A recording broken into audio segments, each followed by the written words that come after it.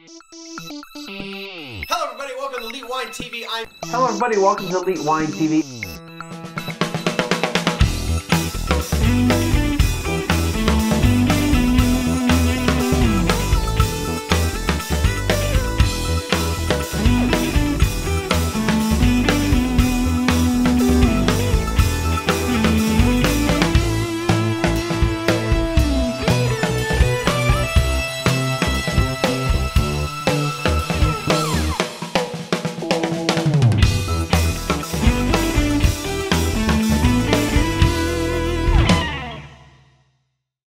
Hello everybody, start the clock there. Hello everybody, welcome to Elite Wine TV. I'm your host Mark Fusco here for another episode of the show. And all right, so we're gonna start off with a red this week for our value wine, our under $20 selection. Now this is a wine from the Magnificent Wine or magnificentwine.com, but they're part of a larger group. So the name of the main name is Precept Wine Brands. They make wines, or they're responsible for wines out of Washington, Oregon, Idaho, which I'm interested in trying some Idaho wines. They also have things from Germany, some wines in Germany, and I can't remember where else. That was stupid of me not to remember that. But here we go, real quick. Regions, Idaho, Germany, Australia. There we go. And they also have some other wines. So let's get into this one. Now this is kind of their claim to fame wine, so to speak. Here we go, here we go. How come, there we go, sales tools. All right, so this is their oh my goodness, tasting notes. Sorry folks. All right. So this is their kind of their main workhorse wine. This is their house wine, red wine. This is the 2009 vintage from the Columbia Valley in Washington State. Purchased it at World Market for $8.99. It's regularly $9.99. Charles Smith, I believe, is the winemaker, since it says by Charles Smith. And we'll go over real quick what the makeup is of the wine. All right, so you've got 68% Cabernet Sauvignon, 22% Merlot, 4% Malbec, 4% Syrah, and 2% Petit Verdot. Get the label, get the logo out there, you know, branding and all that. If you want one of these T-shirts, there is a way to go to the website. You can buy them, I think. I haven't sold any other than to myself, so. All right, so real quick, let's go to the, let's kind of talk about this particular brand. Like I said, this brand's been a while, been around for a little bit. The history of the company, they've been bought and sold, or they've acquired brands. So I wouldn't say they're like a huge winery, but they're not small. This is not the only thing. You know, the label is all kind of kooky and makes it look like it's just some dude making wine out of his garage. In fact, the company's pretty big. They got quite a few winemakers that make a lot of wine. So, but anyway, it's out of the Columbia Valley. Columbia Valley is in Washington State. Now, a lot of times people keep forgetting that Washington State, as far as the wine side of things, is really dry. People think about Seattle and Western Washington and all of the rain. Well, in reality, that's only one part of the state. On the eastern side of the Cascade Mountains, all that Pacific moisture gets blocked, and they get 6 to 8 inches per year. I mean, we cry about getting like 20-something inches in Texas, and we're in drought conditions. I mean, my goodness, they only get 10 inches a year, at least in where these vineyards are. So these guys really have to work the vines. They use irrigation, and they're really working the vines. It's almost like, growing it in concrete, almost. Anyway, it's probably not a good analogy because the soil is a little bit different, but they really have to concentrate and pay attention to what's going on with the grapes on the vine. You get really hot summers, hot, and the nights get nice and cool, and that helps with that acid and sugar balance. Okay. All right, so let's go through this real quick. They talked about the vintage, which is kind of cool when they do that. They said that the bud break was a little bit later than normal for 2009, but they had a long, hot summer. Grapes had plenty of hang time and experienced accelerated growth. So they harvested early, which I remember right in 2009, Texas did the same thing. They definitely had early harvest. And they finished the harvest pretty quickly, but they did say that that was good because there was a frost on October 10th. So they were able to pick the grapes before that happened. All right, so let's take a gander at this. All right, so you know, color's good, viscosity, I'd say about a medium viscosity. Now that we've got wine coating on this. Yeah, medium to low viscosity. Legs are going down pretty quick. You know, decent color. A little bit transparent, not completely opaque. Rim variation gets almost a little bit of a watery edge. Again, I don't really have a white background to use, but the silver is good enough, honestly.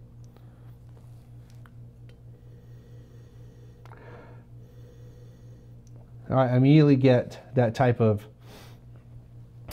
red fruit, kind of dark red fruit.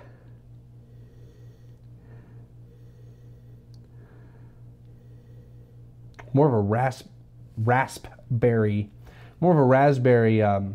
component rather than really cherries or strawberry.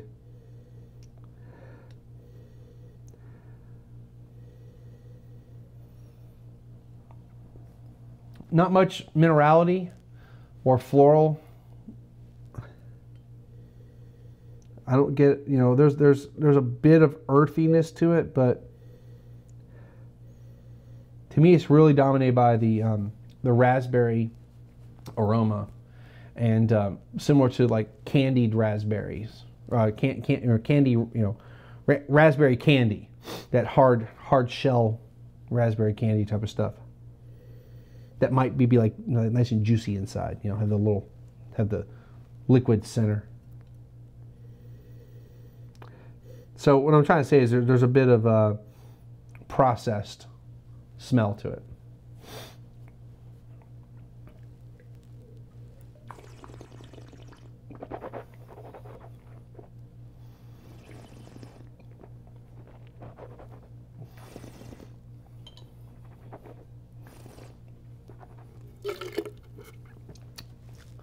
I don't know how I got wine in my eye with glasses on, but that's what just happened. Underneath the glasses, outside the glasses. All right, man, pretty decent wine here. Though I have to say, one of the things that kind of struck me when I was tasting it, it made me think of ketchup. I never had that experience with a wine, ever. Ketchup, really?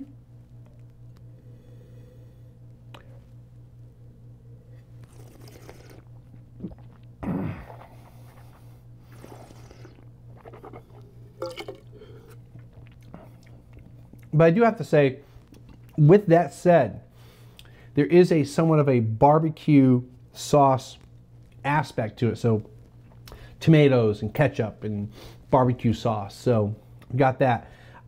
So there's a vegetal component to it. Remember, tomatoes are vegetables. No, they're fruit. Anyway, there's a debate, vegetable or fruit. I'm in the fruit camp, to be honest, but they're considered vegetables in some weird way too. I don't know. Anyway, but there is a vegetal component to it, and I'm not going to say it's because of the tomato aspect, because it's really not, but there's a vegetal component to it. But I also still get that same bit of raspberry fruit part to it, and maybe even a bit of cherry.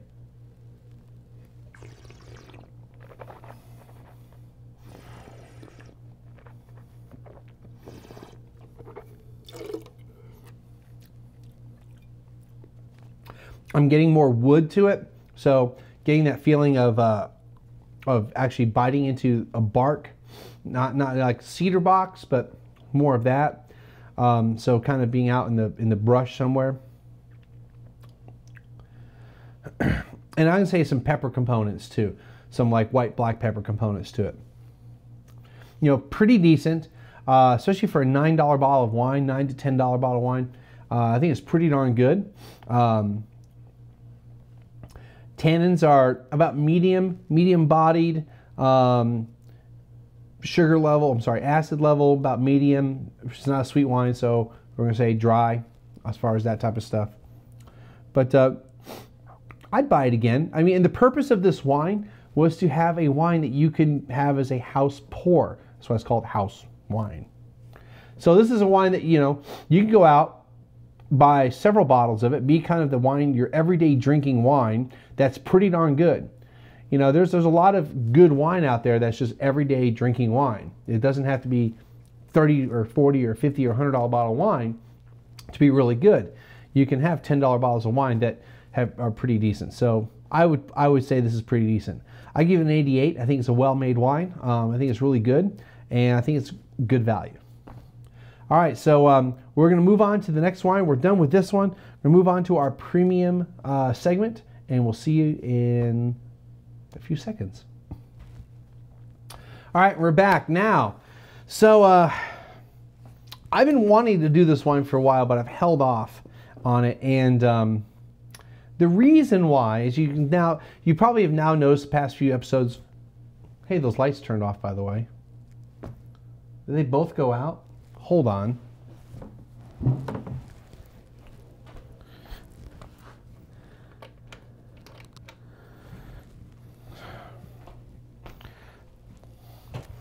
All right, well, actually one light, because that was the light that had the one light that was all out. So now I probably got a green screen that's all fecked up. All right, so hopefully Final Cut can figure that out.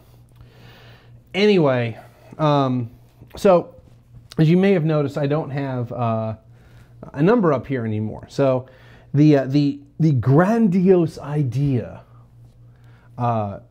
was to, and actually it was supposed to be this month, or actually it was supposed to be like this week, I think, or actually a couple weeks ago. And then I was shifting it to September because I was going to take a week off, was to do this wines around the world with 1337 wine. So I was going to take wines from different parts of the world and have it coordinate with being between 1 and 2 p.m. of the local time zone. So right now in San Antonio, it's 2:51, so it's 1:51 in the Western time zone. Okay, so get wines from Arizona or something like that. Okay, Arizona and Colorado or whatever. So that type of stuff, and then in another hour, drink wines from California and so on. So whatever, when it's 1 p.m. between 1 and 2 o'clock local time for the wine is when I would drink it and do it for 24 hours. That would be 96 wines. And I was going to make it an even 100. What am I going to do with 100 bottles of wine once I'm done with it? And how am I going to stay awake for all that? I don't know. So I finally decided it just wasn't worth the hassle. So this particular wine was going to be one of those wines I was going to be drinking because it was an unusual wine. It's a place where I've never never had wine from before. So this is the, I'm going to guess it's the Bouza or Bouza, I'm not really sure. Albarino, 2010 from Montevideo, Uruguay. That's right, Uruguay. So yeah, we went South American, but this is not Chile or Argentina. They do make wine outside of those two countries in South America. Uruguay is one of them, and Brazil is another one. Now, I think they may make some in Paraguay. I'm not really positive. Outside of that, I don't think there's really any, at least major wine making done north of that, because you're starting getting close to the equator and it becomes too close or too north as far as they're concerned to make wine, because you really kind of have to stick between 30 and 50 degrees parallel. You start getting above 30 degrees or in between 30 and 0, and it's not so good for wine.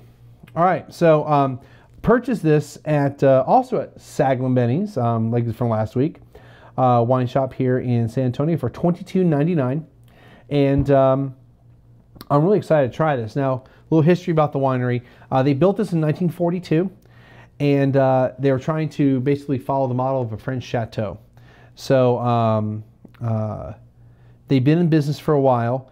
This family already managed the concept of fine wine. The problem is it's Portuguese translated into English, so the English isn't quite, it's not like somebody, it looks like they kind of try to get close enough to English, but there's a little bit of weirdness in what they're talking about, the words they use. You kind of get the idea though.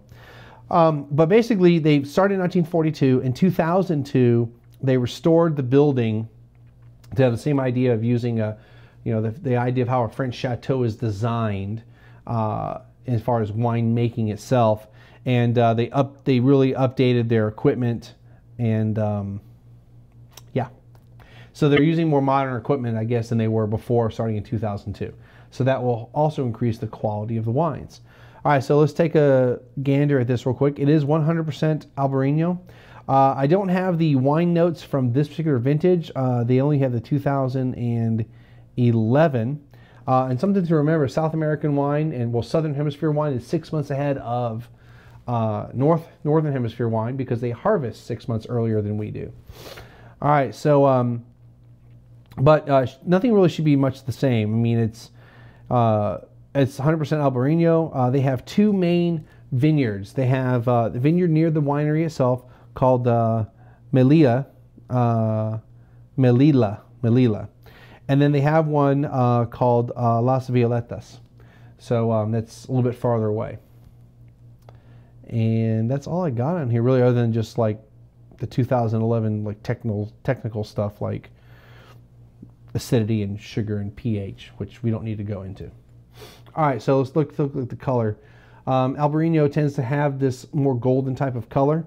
It's not really like Sauvignon Blanc or Chenin Blanc, where it's really see-through, but yet it's closer to what a Viognier will look like, and even Chardonnay.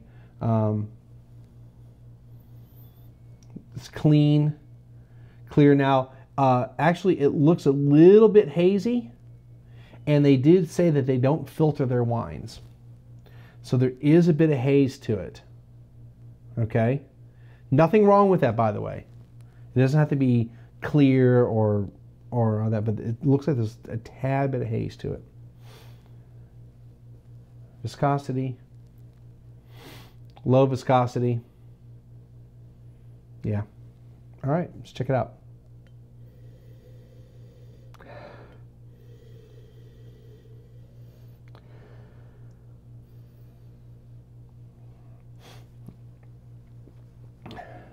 So in many ways, I'm getting almost a Viognier-like nose, but Albarino too, which I should, because that's what it is. But I get kind of a melony, almost honeydew type of quality to it.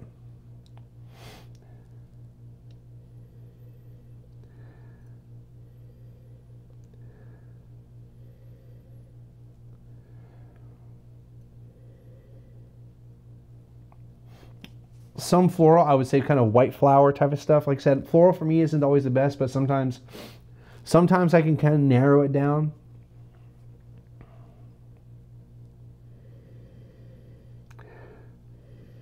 And maybe a hint of like lemon to it. And I don't detect any type of creaminess or anything like that as far as oak aging, which I want to say they do use oak, but I can't remember. They use a little bit of oak. It's mostly stainless steel.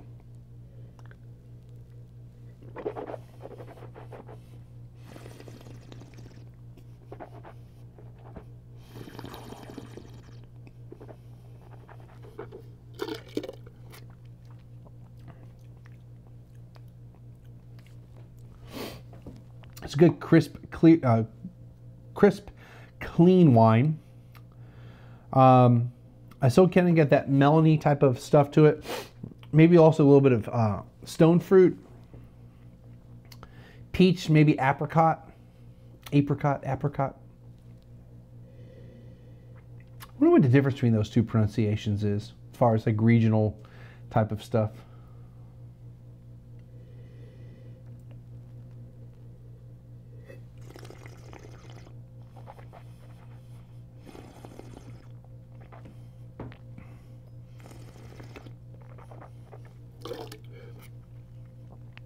Again, a bit of floral to it, even on the palate.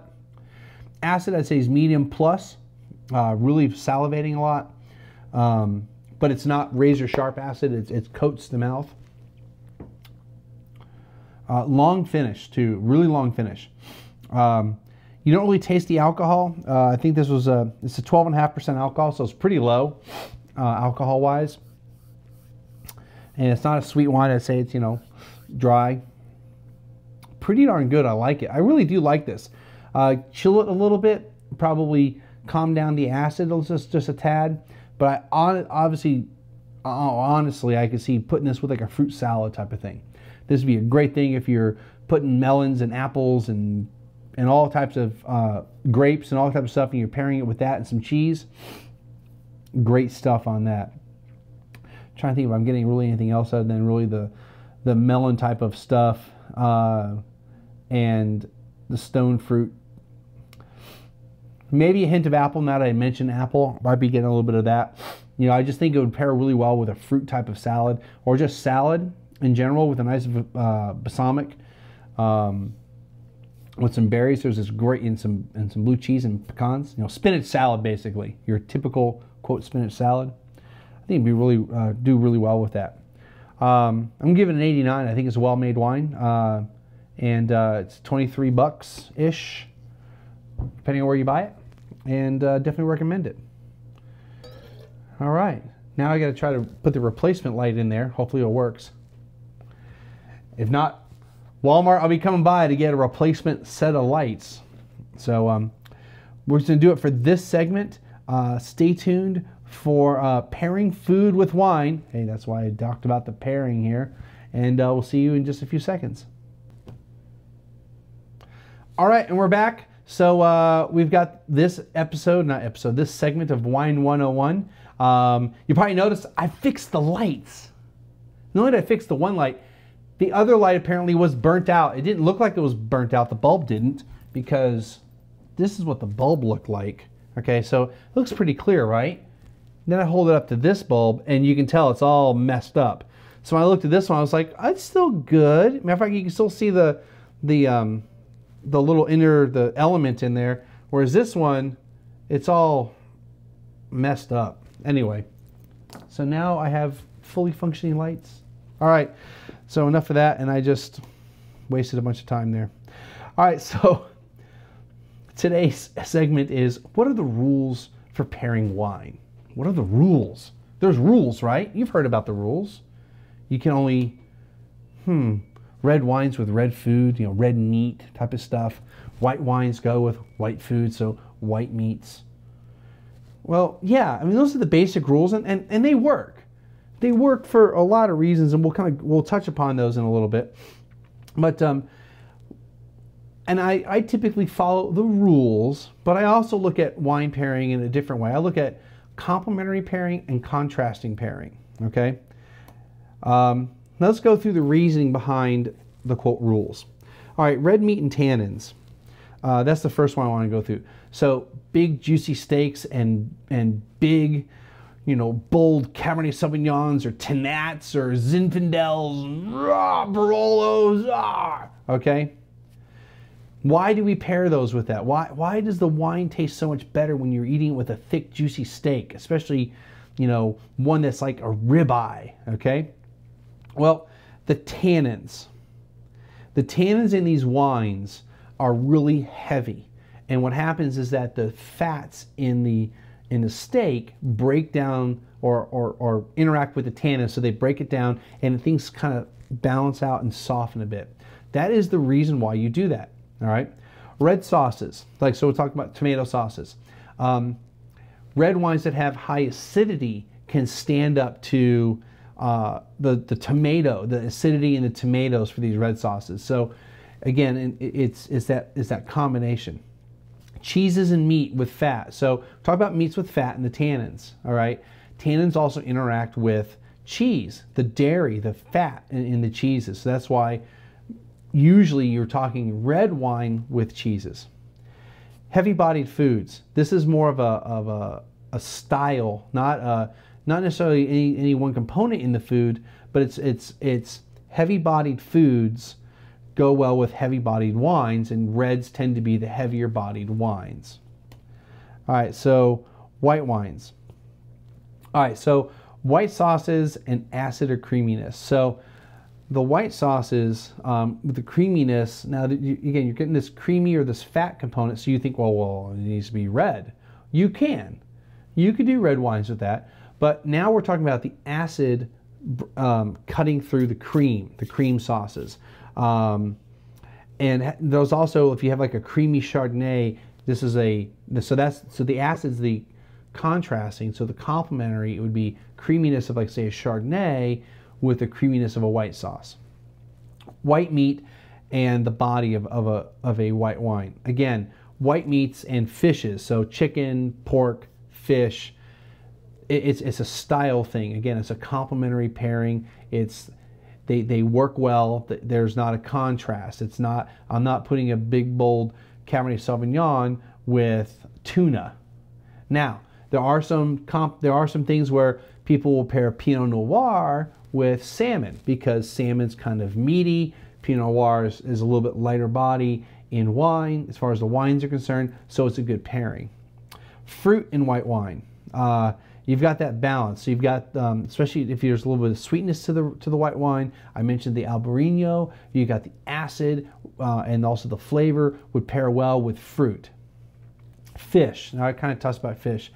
Acid in the palate. So when you get like that, like Sauvignon Blanc with a lot of minerality to it, it can go well with the minerality of, say, like oysters, okay? You get that complementary pairing. You also get the acid. Again, acid is a big thing with white wine because it doesn't have tannins. So it's acid and sugar that are what you're looking at as far as pairing with food. So you get that acid with fish. Trust me, I hate fish. I really do. But I've done the pairing, so I kind of understand it. Salads and white wines.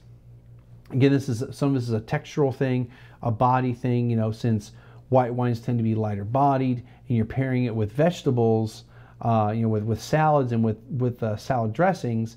I mean, really a classic pairing is Viognier with a nice spinach salad with a balsamic vinaigrette, with pecans and blue cheese dressing, and maybe you put some strawberries or some blueberries or some raspberries or some type of berry in there, and it's freaking heaven. Put Gewürztraminer with that. Put Gruner Veltliner. That was the wine I was trying to think of. Groovy. That's an incredible pairing with a spinach salad. But you can put it with regular iceberg or mixed green salad or mezcal or whatever, mescaline type of salad with, say, Italian dressing, or even with ranch dressing. You get that creaminess, you get the acid. Sauvignon Blanc would go really well with that. All right, sparkling wine. Now, a lot of this, again, most sparkling wine tends to be white or rosé. You don't really have too many red sparkling wines, but they exist. But sparkling wine tends to have some sweetness to it, but you have the dry, but it's a lot of its texture. You have the acidity, you have sweetness. Now, again, not all sparkling wine is sweet, but you have things like Moscato, okay, that are sweet. And you get the fruit aspect of that, and again, a complementary pairing. Salads, again, another great pairing. I will pair sparkling wines with salads. That's part of a textural thing, but it's also the off-dry or a little bit of sweetness of the salad pairing with the acidity of maybe the dressing, or with the sweetness of, say, any fruit that's in the salad. And then if you're a pure texture thing, fried foods. There's a Texas wine bar restaurant called Max's Wine Dive. They're very famous for having fried chicken and champagne. Why not? And it's the fried food and the bubbles and the texture. And besides, it's chicken, so you're pairing probably a white wine with chicken. That also goes. And then the other thing about fried foods is you also have that bakery type of stuff. And if you have, say, champagnes or champagne method sparkling wines, you'll get that bakery type of aroma and flavor to it. All right, so dessert wines. Well, or dessert. All right. So Reds tend to go really well with chocolate. Again, it's the tannins and the fat structure in chocolate, especially if there's milk chocolate, and the fattiness tend to go really well with like fudge and milk chocolate. Whites, I put creme brulee because that was the first dessert that came to mind, because you've got that good flavor profile with a white wine and a creme brulee, that creaminess. But you could do it like, say, with a white cake. Again, whites with white, but it's a textural thing and a body thing. You know, it's like lighter body desserts would go well with white wines. You can also put sparkling wines in with the white, as far as the white category. Dessert wines. Dude, dessert wines on their own are just phenomenal. But dessert wines you can put with just about any type of dessert. I would still probably gravitate towards the lighter desserts, or the desserts that are maybe caramel, you know, have caramel in it or caramelized, creamy type of stuff like a creme brulee, caramel covered apple, caramel apple would be great with a dessert wine, okay, because you've got that similar flavor profile. Chocolate covered strawberries and champagne is a classic pairing. You get the sweetness from the chocolate comparing, especially if you have a brut champagne, so the dryness, but then you get the strawberry, the fruit with the white wine pairing, and then you get that textural thing with the strawberry and the acid and the acidity of, I mean, my mouth is watering, dude. The acidity with the sparkling wine. Okay? All right, so now that I've told you the rules, let's break the rules. Pair what you like. All right, I knew somebody that I put Chardonnay with steak, but I knew somebody at one of the restaurants I worked at would get a Pinot Grigio with the fillet that they would get. Okay, actually I think it was a sirloin, and we put this mason butter on there, so it's an herbal butter. And I kind of was like, one day I finally said, I kind of wondered what the reasoning was, and pretty much it was the butter. Okay, and she just liked it. She just liked the flavor profile of putting Pinot Grigio with red meat. Okay, it's what you like. Or maybe you put a Cabernet Sauvignon with a fettuccine Alfredo. Again, I just try to think of something that was crazy. But let's think about that. That might actually work. All right, you've got the fattiness of the Alfredo sauce. Okay, and the tannins of a Cabernet Sauvignon. It might work. I don't think it would, but it might work. But you could put a Pinot Noir with it. Probably would work. I mean, I used to drink red wine, and it was probably Chianti, or maybe it was a Cab, whatever, with a chicken Parmesan dish. Okay, so it was chicken. Okay, so why am I doing that? But it was red sauce, and then they would have like an Alfredo sauce on top of the pasta. Okay, but the red wine worked really well because of how it balanced everything. Basically, the idea is you balance the acid, the tannin, the body, the palate, and the sugar. So if the wine works with that pairing, go for it. All right. Now, when I do my reviews, I try to, not always, but I will try to think of pairings, because sometimes certain wines make me think of pairing certain things. And that's something you should remember, is that most wine should be paired with food. A lot of times I talk about just drinking the wine straight and not pairing it with anything.